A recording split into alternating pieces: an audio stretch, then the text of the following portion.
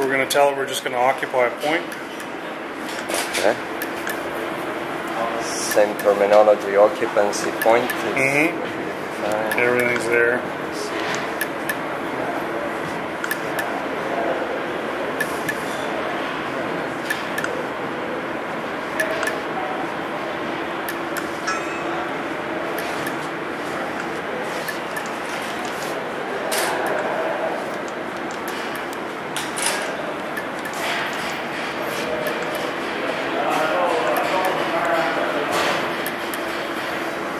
Now I'm just going to set backside to an azimuth.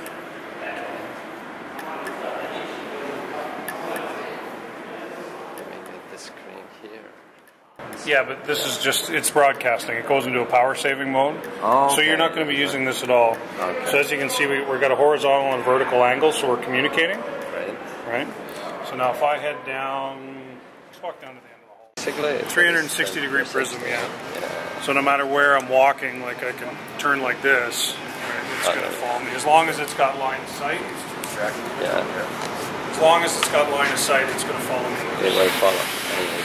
Right. A little yellow button on top. Oh yeah, you see it turning there. See it turning there now.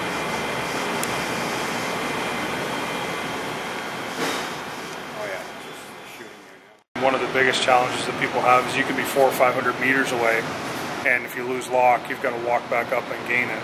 Yeah. The longest, now it's beyond spec, but the longest I've ever locked on is 537 meters. What kind of conditions cause you to lose it, if there's any obstruction? So cars that go by, like I mean, if there was a bunch of students in the hallway, now this has a bit of an advanced tracking feature where it'll assume, if you're moving at a constant rate of speed and you lose, like walk behind a tree, it'll assume your position. Oh, okay. Right, so it's got an advanced tracking algorithm in it. So how can you tell when you logged in again? It will. Yeah, well, you get a beep in there, right? Okay. So if I get out of the line, so now we're all. So you see the light flashing? Yeah. So we're in again. So you save that one as Algonquin? Yep. So as soon as it pops up, you're going to go Algonquin, My Robotic, or whatever you want to call it. You can change the name of it. Hit connect. Okay. Bluetooth is already saved in there. Select it.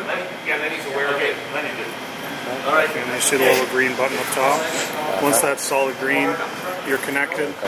Just topo shots. Now that I've got a backside point, I just backsighted to an azimuth, so now everything's referenced to the instrument.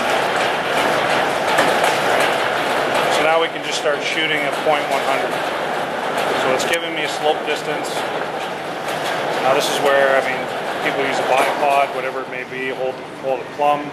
Two ways you can do it. There's a little save button here to take your shot. So it's set to, now you can turn to your backside, measure your azimuth. So now we've just oriented ourselves back into the job. Now it's a different orientation, so the line's going to be off a little bit.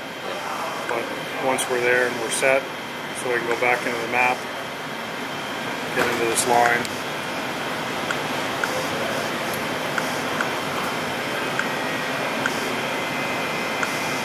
Take out my line work, back to real time. That's sick. Yeah. Then I got my station distance and then to and from the line. Alright, and it's on real time right now. So to give you real time. So if you did a 3D mesh for a design, you know, you can get cut fill information anywhere as well. So that's really, you know, more what we call data prep. So you could do a topo elevation, right, with this, bring that back in, you know, create a 3D design for it, and then go and you could ask your students to create stations and go, what's the cut fill at that.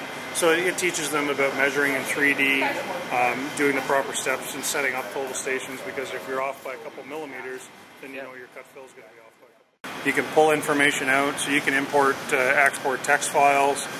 You can export into DXF, you can export into AutoCAD DWG. It's 2000 format though, so when you bring it into CAD, you'll have to just remember that it's 2000 format you're importing. So the imaging station, which is a model up, from that will shoot up to 20 points per second. Okay. So you can scan, we could do a 3D scan of this entire interior, pull that into Image Master, take some photos behind it, and we'd have some point data to go along with it.